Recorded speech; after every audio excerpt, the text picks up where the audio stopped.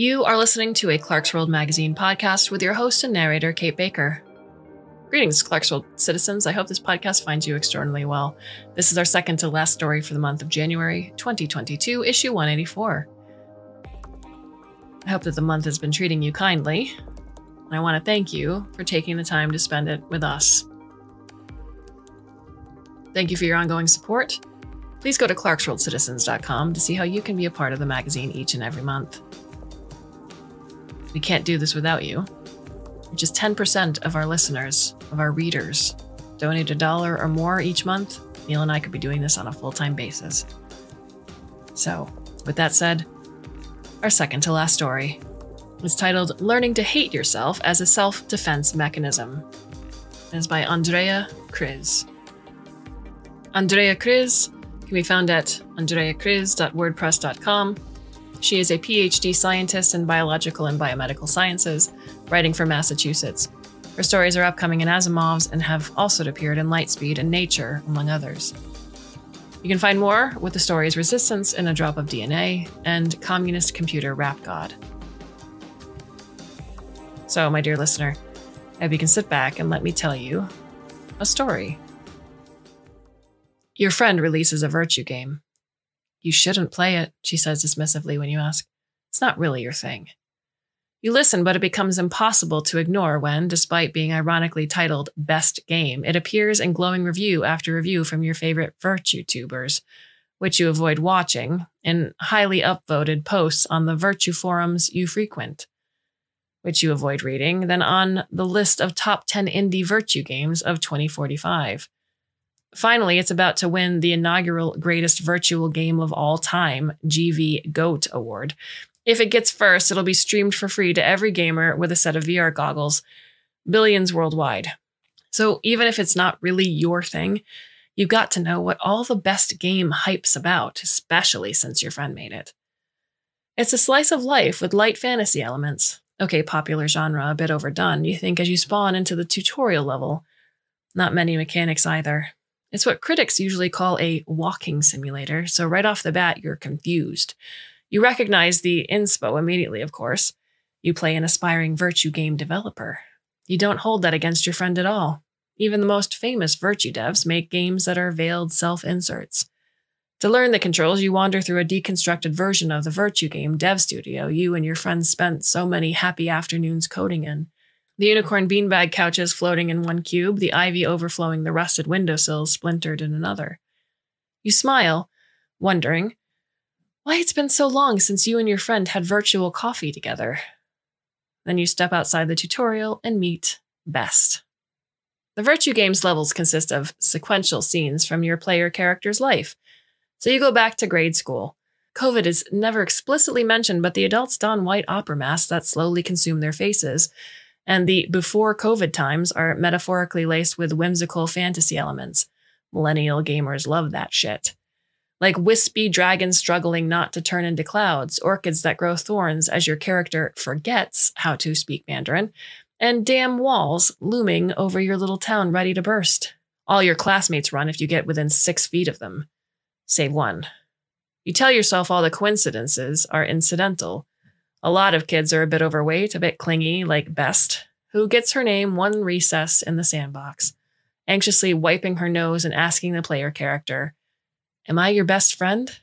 Promise me. Really?" Of course, you know by now, after being friends for 20-odd years, that you and your friend aren't best friends. It's true, at one point you thought you might be. Your friend would brush it off if you asked. Don't take it so personally. Artists can take inspiration from anything. But Best definitely isn't you or anything. She might even offer to play through a few levels with you to show how ridiculous you're being. Even as your player character progresses through the virtual high school group projects, virtual field trips, virtual prom at Best's side, you and your friend went to prom together too, just as a joke. What you really did was program bots to control your avatars and, against your parents' wishes, sneak out to meet each other in person. You went to the local ice skating rink, pool, it never froze, and drunkenly pulled down your masks and kissed. Just as a joke, it was implied. You never talk about it, but it's all pretty cliche now that you think about it. What pair of friends locked in a tiny social bubble haven't done the same thing throughout the pandemics, shutdowns, and reopenings? Then you get to level 10. Welcome to the Virtua Gaming Club's first playtesting group. Your face burns as, within the player character, you look around the virtual college classroom, exaggeratedly low poly compared to the real-life scenes. At best, standing in front of the assembled students, beaming. You're an aspiring Virtua game dev, too. As you say it, you realize you'll always be aspiring. Unlike your friend who's released several Virtua games before Best Game, with rave reviews, who has submitted with this one, which will no doubt soon win the GV GOAT award and be played by billions worldwide. I'm so excited to have you playtest my game, Best stammers, as everyone slips on their VR goggles. I mean, it's just an alpha, but I think it's in a pretty good spot and it means so much to me, and I hope you enjoy it too. Everyone self-inserts to some extent, but your friend does it skillfully, so everyone, including those closest to her, will forgive it as inspiration. While with Best Game, your game, it's clunky. Obvious. Your friend altered your Virtua game just enough, of course, to differentiate it from the alpha you actually shared at that playtesting session.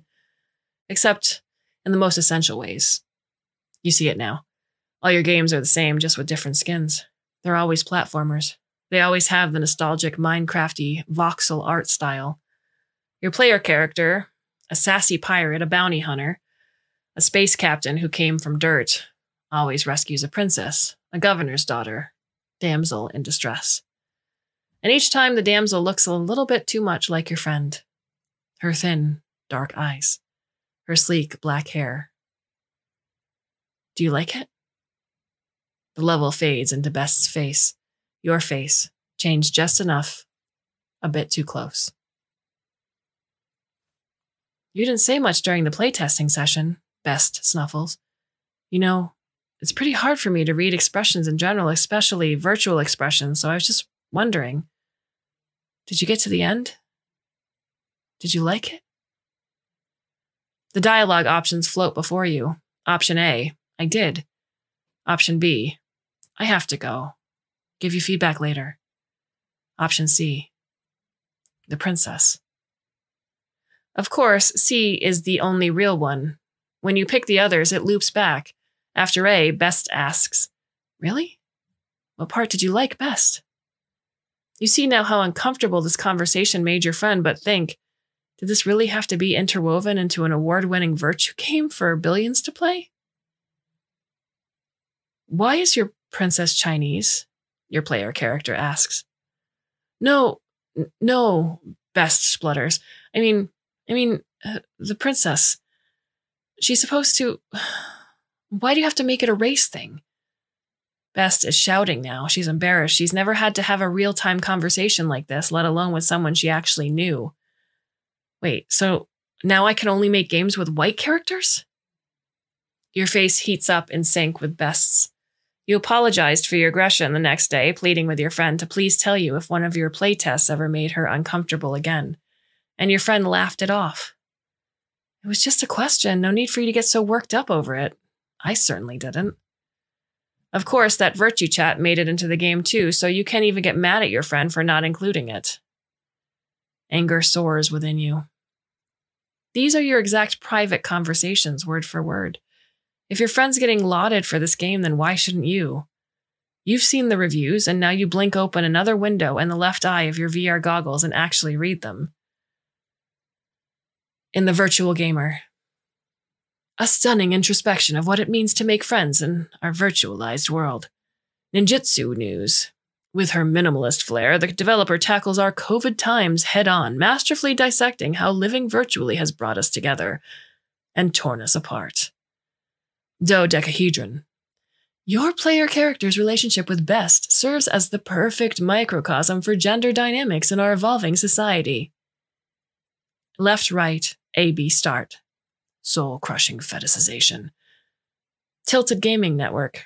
By giving you the illusion of choice, then ripping it away, Best Game shows how race continues to haunt our supposedly neutral online environments. But if you told your story, who would believe you? It's not like you recorded those conversations. More importantly, who would take your side? You've seen the crowds in the virtue forums, seething around the social screen, recording, vivisecting. So Best is real, they'll say? Big surprise. She's so full of herself. Imagine creating such a cringe power fantasy game and then admitting you made it. The fact that it was an alpha version, that even if you'd released it, it would have sold a dozen copies at most, won't save you. She should have known this would have happened. We all make bad games. Sometimes we fuck up and make racist games. But to pressure your friend, to praise it. She wanted attention. She can't complain if that's what she got.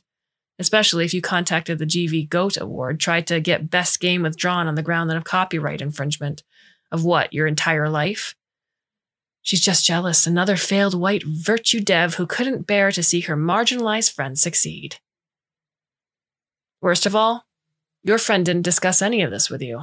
She tried to keep you away from it. So now all those cold responses you've been getting from the rest of your city's virtue dev group, their excuses not to be in the studio with you, not to meet up for virtual coffee, make sense. They've all known Best was you. If you speak up, or even if you don't, eventually, the whole world will know she's you. What you did was wrong, caused pain, but it doesn't really deserve to be excoriated by the entire world. How many should dole out your compensatory pain? 10,000, 100,000, 100 million? How much would change if the world knew about your past, your soul-crushing childhood, how your parents used virtual school to control you, the lack of friendship save for your friend, the lack of money, the anxiety, your eventual diagnosis? It doesn't matter. Instead of abandoning best game then and there, you tear out a seam in the level where a chair leg clips into the floor. You know the quirks of your friend's coding. You tunnel into the remote server streaming the game to the masses. You find the dev tools. You break through the encryption around the source code and you see what you shouldn't, but what you couldn't resist. The comments meant only for your friend and her playtester's eyes. In the margins of level 15, a memory that takes place at a virtual gaming con. Oh my God, she literally said that? The playtester's signature is that of a big-name virtue dev. You remember the scene differently now. The first in-person con you gained the courage to go to. At your friend's encouragement, you thought. You found your friend only at the end of the first day in a circle of big-name virtue devs. You see now, they've taken her under their wing. And you shouldered your way in, stammering. I'm her friend. And all the big names smiled, coldly. And somehow after your friend nudged you, you started talking about the virtue game you were working on, probably standing too close to the person next to you, how it meant so much to you, and no pressure, but you could send them a copy. I remember that. Like, learn to take a hint. Not every group combo is the time to pitch yourself. There are hundreds of comments like that, sprinkled over dozens of levels, but that can't be right. There has to be. You scroll and you scroll and you scroll and finally you find it, or at least the closest thing to it that you can possibly find. Your friend. I feel kind of bad though, like she legit thinks we're good friends. But at this point, I've basically only been hanging out with her to get inspo. Her big name playtesters. You have got to keep at it. She's just a goldmine. Have you seen how much more attention your games have been getting? Your friend. It feels wrong though. Her big name playtesters. But what you went through, your background, it's your brand. You started off using her interactions as inspiration, but you changed it into so much more than that. You turned it into a story that truly means so much to so many players. You don't need to play to the end of best game because you know how it ends. But you explore every line of code, every unused asset, every data file, hoping against hope. And then, just as you're losing hope, you find it. An unfinished scene. The player character sitting on one side of an untextured table, Best on the other. The only thing fully rendered is a virtue game cover, emblazoned with an orchid and an opera mask, askew between them. Before you know it, through the other dev tools, you're scripting Best. It's only right? That for once the words out of her mouth should be ones that you've chosen to share? Hey, it's me. I finally got around to playing your game. The player character is a placeholder model, to be filled in by the player's avatar, by billions of people all across the world. Most will take a seat at this table thinking Best is fictional, a demented figment of your friend's genius. that these words are meant just for them. You imagine your friend sitting across from you, but it's not the same. I'm sorry I was a shitty friend, you say. But that's what I am. Was. I'm not your NPC. I'm not your fucking entertainment. There should be something else. You know that from your dialogue writing courses, something you've also always struggled with. But it won't come to you. You slip out of Best and inject the scene, new voice lines and all, into the end of Best game, just as the security bots catch on and boot you out. Just as you knew they would. Your friend will get the notification of your unauthorized patch attempt, of course. You want it to be up to her. Will she approve it? After the GV GOAT Awards ceremony, will billions play this version of the game? Will they love the new scene? Will they criticize it for being too on the nose? A hammy, unnecessary epilogue? Or will it be so in character for Best? Your friend could patch it right out, of course, pretend it never existed. Or she could do something else. And as soon as you think it, you know she will. Answer you, that is, for the entire world rightfully sealing your fate. Neither am I. You delete your socials and rip off your VR goggles.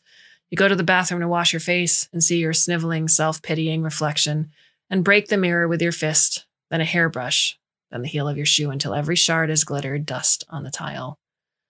Then you go outside. It's Saturday.